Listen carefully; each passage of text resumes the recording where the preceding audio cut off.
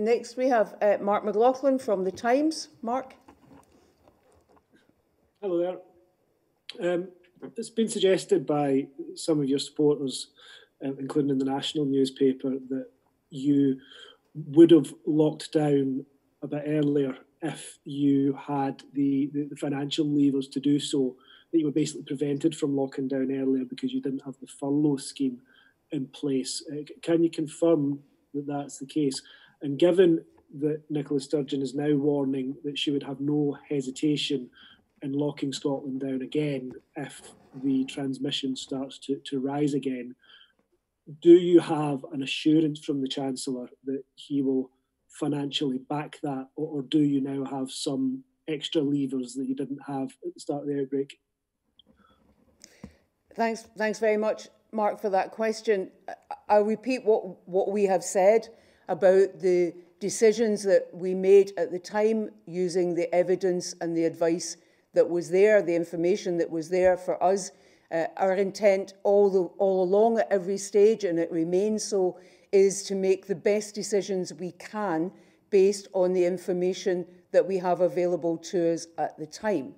In terms of whether or not we would lock down again, the pace with which we would ease restrictions and what might influence those decisions, it will be what influenced our decisions at every step of the way. And that is what we understand about the incidence of cases, how the virus is being suppressed, the R number, its impacts on particular groups of people, and the emerging science and evidence that comes forward, as it has done since the outset of this new virus, that tells us more as scientists and clinicians understand more about it.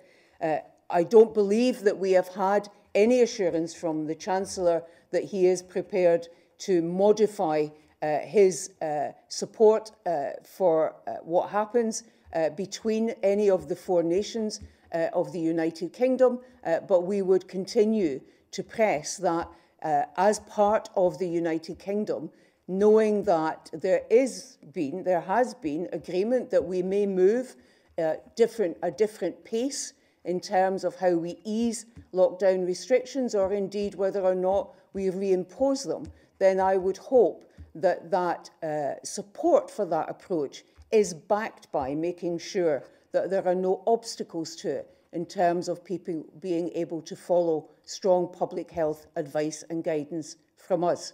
And we will continue, I'm sure, to have those discussions with the UK, with the Chancellor. My colleague, Ms Forbes, has those on a regular basis, and we will continue to have those discussions with the Treasury and with her colleagues across the four nations of the United Kingdom.